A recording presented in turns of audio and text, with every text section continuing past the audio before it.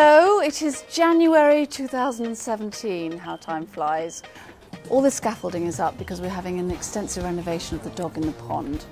Ellie, my lovely daughter, obviously played by Sophie, is inside, and we're going to give you a little quick peek of the work that's being done. It's going to be fabulous, and I suspect, being Marnie's daughter, she's gone a little dincy-weeny over budget, but who cares, Matt can pay for it.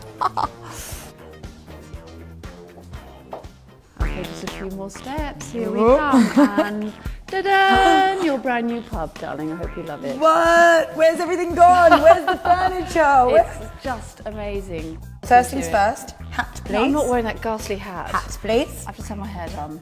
I'm wearing the hat, you can wear cute. the hat. I'm not wearing the hat. Here's the bar. So we see, there's the bar, which will be over there. Use your imagination. Ooh. It's rather fabulous. Over here is a rather sumptuous seated area, where I shall be lounging with many a glass of Prosecco. And hopefully we'll have some new staff by then. Yes. Cute and male. Over there is another sumptuous seating area.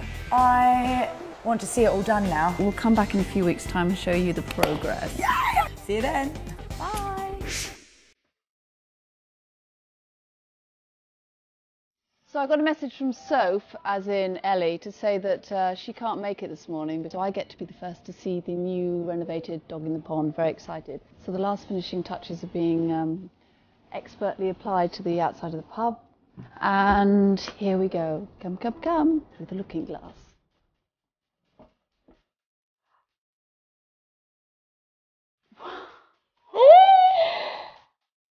It's boss!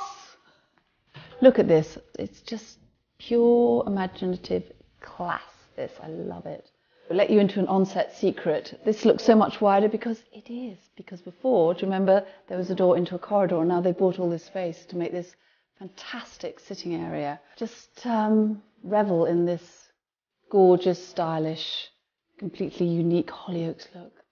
So now we have Nightingales, the bar, dog in the pond, pub. We have arrived.